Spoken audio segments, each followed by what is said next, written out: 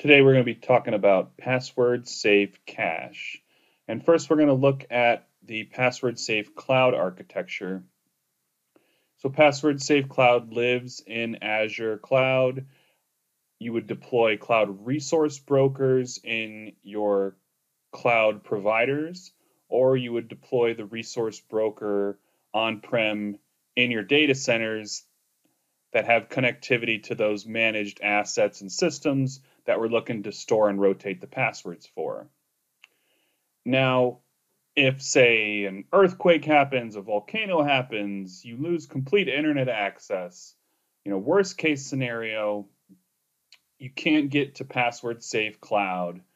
We have what's called a password cache, and what this does is every 5 minutes, it'll go and grab the most recent passwords from PasswordSafe that you tell it to. And this can be deployed into Windows or Linux operating system. It can be physical or virtual. And it's primarily for a break glass scenario, or you can use it for API access. So you're not bombarding the PasswordSafe cloud appliance with all your API calls. You can set up a password cache server for all your developers to hit your password cache server with all their API calls. One or many can be deployed in multiple regions or locations. We don't charge any additional licensing. You can have as many password cache servers deployed as you feel comfortable with. Just a few quick bullets to discuss PasswordSafe's password cache. So password cache is a lightweight proxy for the PasswordSafe API, providing high performance throughput for password requests. You run this as a specified PasswordSafe user. Password cache makes view password type requests to PasswordSafe for all managed accounts that it's been given access to via our role-based access permissions within PasswordSafe.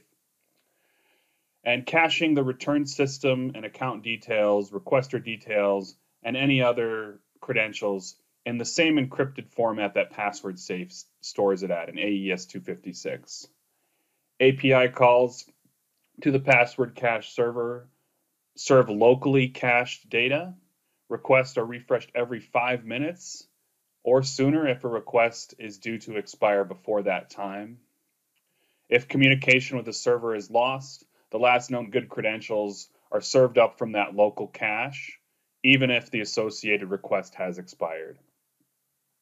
Our supported operating systems for password cache are anything above Windows Server 2012 R2, and for Linux, Red Hat or CentOS 64 version 6.8 and above. So here I've installed PasswordSafe's password cache on a Linux CentOS box with the hostname centlin122.ef.lab. You can see this is a VMware computer, the CentOS Linux version 7. And first we're going to check the status of the service. And so after install, the systemctl status, and the service is PSPCA. And there you can see it started and executed after configuration. And so if I want to check out the log, I can come over here, and I'm just going to copy and paste. The log location is in var opt pbps log pspca.log, and just the last 20 is going to show me that there is a single credential available, and here it looks like someone has accessed password cache from a .123 address. Here's the account they accessed and the system they accessed. So it'll show logs from previous API requests as well as what logs or passwords it's retrieving successfully. After clearing the screen, we're just going to jump to OPT PBPS. And then within there, you see we have a breakglass.sh, a PSPCA, and a PS run2. And so within here, we have what we need to extract passwords that this password cache has been given access to, all locally on this system. And so to initiate the break glass script that we have on here, I'm just going to initiate that command.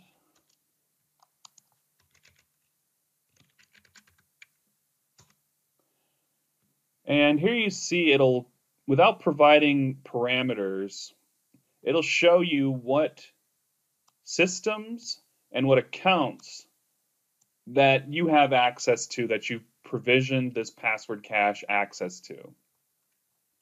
And so, of course, we get an error.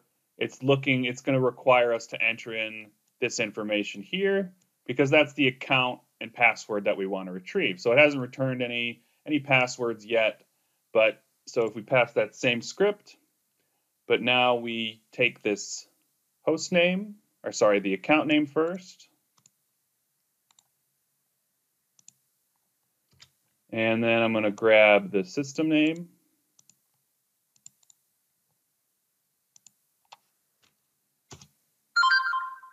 And there you can see we've returned not only that same command and what we have access to, but also that specific account name that we've entered and the system name you see there.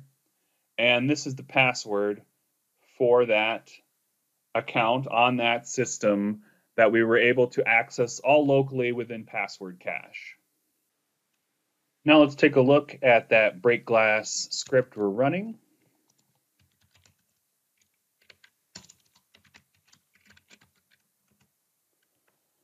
And you can see all this is doing is running that PS run that we saw earlier in the folder.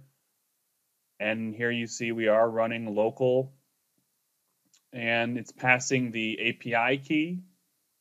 And then it's passing the specific username. Let me get it over there.